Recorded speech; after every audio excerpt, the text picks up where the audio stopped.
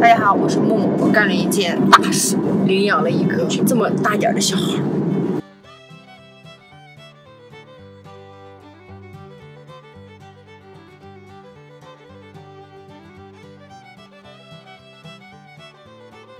接过了领养证，这是他的疫苗板。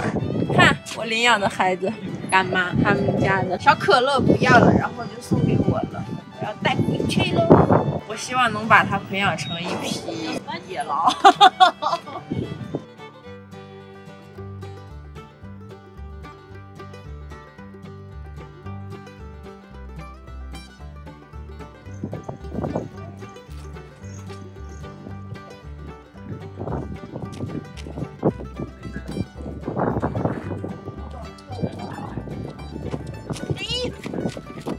我不能撒手，我一撒手它跳出去。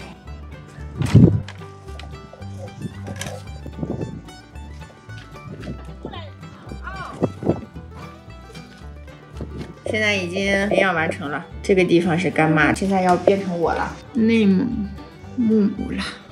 看，就是这只小洋娃娃狗已经属于我了。本来我是来认了一个牧羊犬，后来认出洋娃娃。这是干妈给的落杆啊，就是交换的证据啊，这个狗就正统的交换而成了啊。老东家说了，狗现在不能吃肉，只能喝奶，所以它喝的是我喝的奶。然后我们给它做了一个新狗窝，因为它太小了，不能在草原上，身体有点太差了，又瘦，所以我决定给它买点狗粮，等它能吃肉了，给它吃点肉。我们要给它改名字了，不叫可乐了，要给它改名叫肚包肉。希望你吃得像一个肚包肉一样圆乎乎的，好吗？这个屋子你还喜欢吗？其实每个人都是一个爱狗的人，只是你能养和不能养的区别。哎呦，好啊！他不喜欢肚包吗？哎，他认识我了，你看他怕你。你喜欢我的肚包肉吗？